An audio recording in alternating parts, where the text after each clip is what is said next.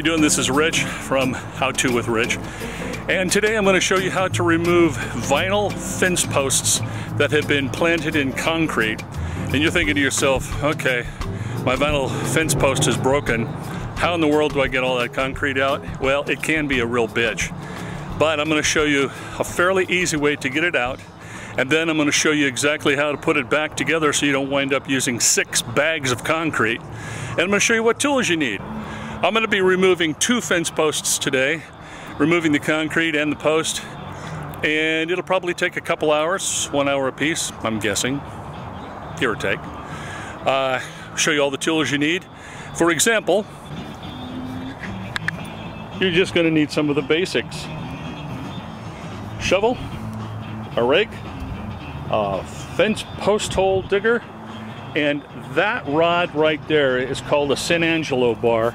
And this particular one is, it's either 16 or 18 pounds. Really doesn't matter as long as it's got a sharp tip on one end and a spade tip on the other. And you're going to need some sort of a sturdy box to use as a fulcrum point, just like that. And of course some of the other normal tools. Good pair of leather gloves, a wheelbarrow to hold some of the dirt. And I've got a ditch spade and a small hand spade there just in the event I need those. So what do you say we get to it? Let me show you how to get this post out of the ground. First thing we'll do is take a look at 2 of the posts that have gone bad. You can see one here is already out of the ground, and take a close look at the size of the hole. If we tried to put a new post in there and fill it up with concrete, we would wind up with, I don't know, 5-6 bags of concrete. Here's one of the other posts that went bad. You can see the repair I tried to do. It was a good try, good thought. Didn't work worth a darn. And here are the repairs that I did on the other post. This post was broken a whole lot worse. So therein lies the reason we're replacing these 2 posts. First thing we want to do is try to level out the surface around the post so that we're working with what we call grade. Try to make sure that everything is at grade level. And I'm just going to level this out a little bit before I grab a shovel. And once it's level enough, I'll grab the shovel and dig down to the top of the concrete. Not only does this give me an idea where the top of the concrete is, but how far out the concrete goes from the post. That way I know exactly where to start putting my secondary post hole. And I do mean post hole because it's going to be used to get this old concrete post out of the ground. Now you notice I'll come in with a post hole digger. And I will put a post hole right directly adjacent to the concrete. Dig this down to as close as you can to the bottom of the existing concrete. And then once you get the hole down as far as the bottom of the concrete, widen it out a little bit. Just make it about as wide as the concrete itself. And yeah, you might have to use that San Angelo bar just to make that hole go a little deeper into the ground.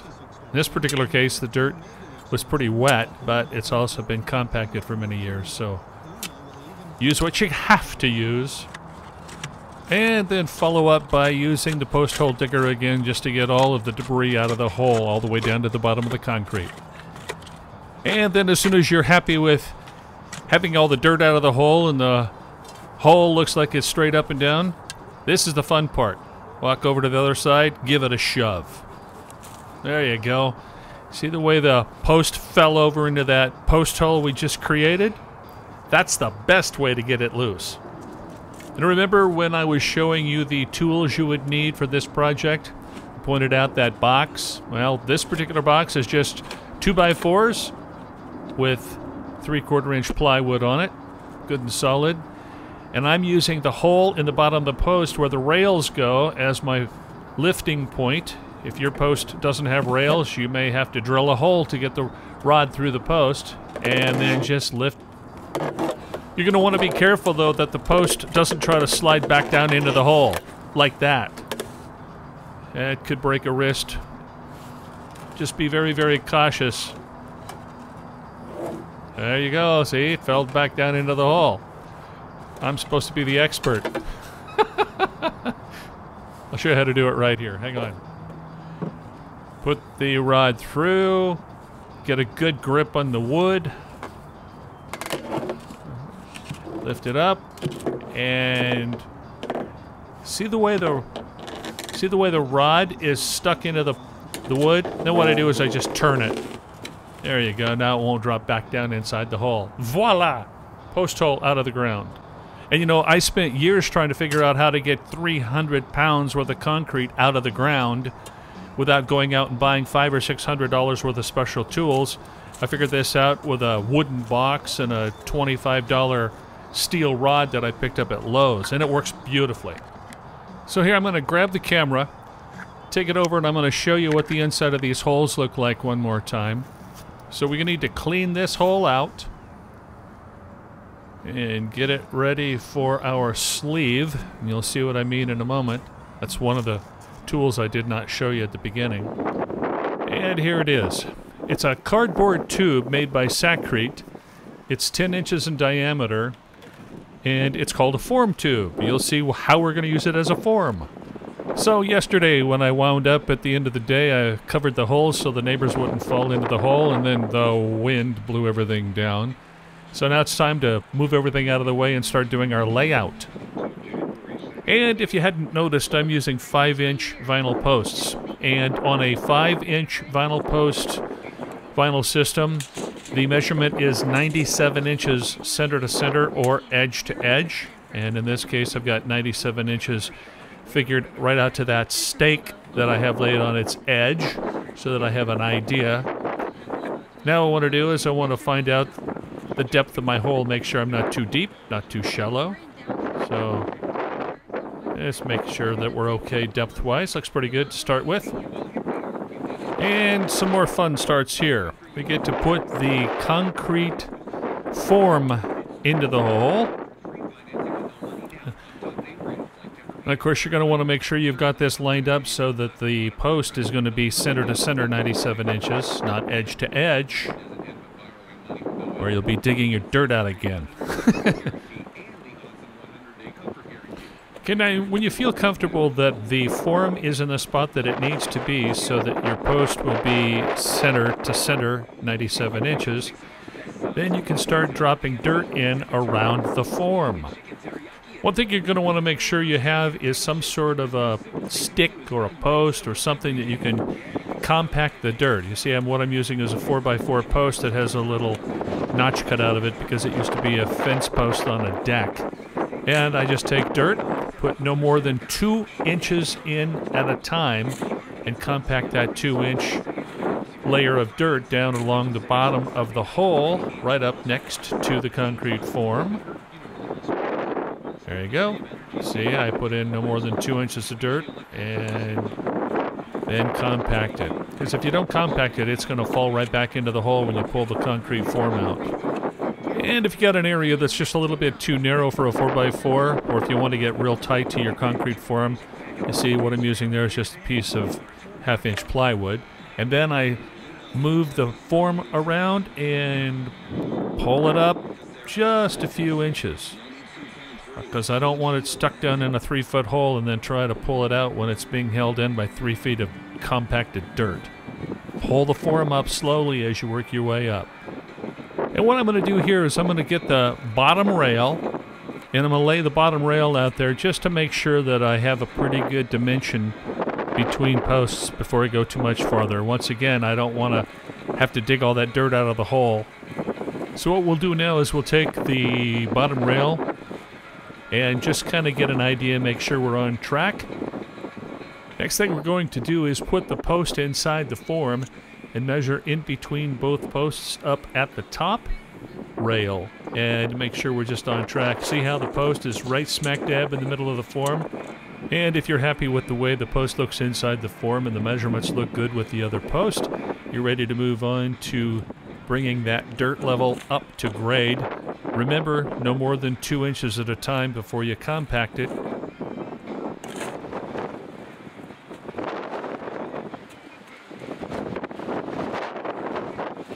And when you're happy with the compaction, be sure to move the form up a few inches. You'll be sorry if you don't.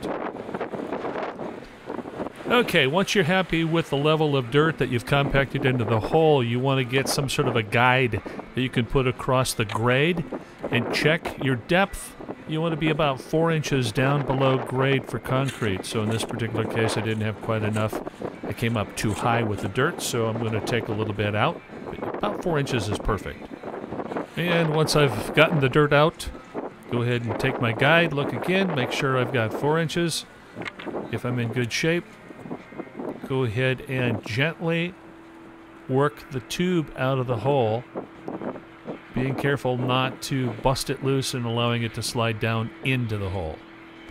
Before we move any further, we want to make sure our dimensions are good, so we very carefully slide the post into the hole. Don't want to knock the sides of the hole down into the hole. And then take the guide and make sure that our rail is about the correct level above grade. And it looks like it's real close. We want to be about 1 inch to 1.5 inches above grade for that lower rail. And then very carefully pull the post out of the hole and set it aside for a while. What do you say we take a look at this perfect hole? Now, is that a post hole or is that a post hole? Obviously, I've done both post holes. Didn't have to show you how to do 2 of them. If you look closely there, you can see that indentation around the hole. That's that 4 inches below grade so that we can put dirt above the concrete so we can plant grass or have decorative gravel or something around there without having concrete. Let's mix some concrete. I've already got an awful lot of the concrete poured on this first post. Be sure to double check all your measurements before you start pouring concrete, because once you've got concrete in that hole, it becomes very, very difficult to move the post. Got my son helping me there moisturizing the Sackcrete mix. 2 sacks per hole. Once you've got your Sackcrete all mixed up properly, very carefully put some down in the hole. And a very important part of the concrete for me is taking a stick and then mixing the concrete in the hole, making sure it's very well compacted into the hole and mixed well. That way it'll become very, very snug inside that hole we just created. And once we're sure that the concrete is all mixed up well and nice and tight in the hole, one last check just to make sure that the post is straight up and down. So I've got that polycast level taped to the post. Once again, this is not a video on how to put in posts, rather the post holes. And I'm kind of anal about things, so I like to double check and make sure that my post lines are nice and straight and level. And as you can see here, not too shabby for an old guy in a cold, windy day.